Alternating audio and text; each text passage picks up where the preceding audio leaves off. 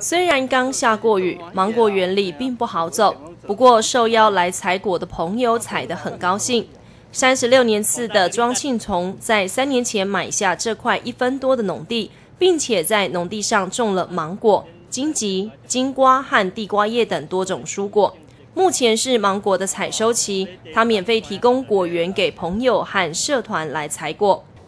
做身体健康的啦，交朋友啦，差不多拢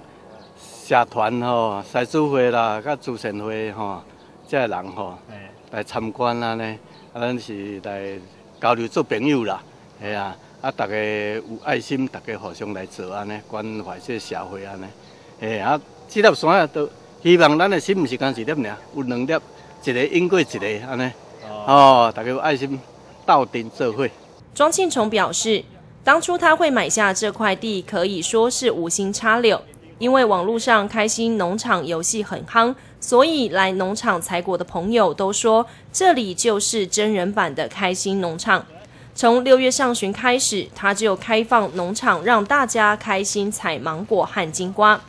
我今年已经第3年来这挽山啊，伊自从种山啊了后，开始会当收成的时阵，就开放给阮这个狮子会甲慈善社团来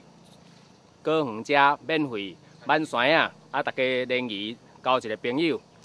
咱这庄老板啊，伊真热心，这届为着这个咱彰化县脊椎损伤协会要建馆特别个举办个10月17举办个彰化县的个体育场，再举办个园游会希望大家会当来共同参与。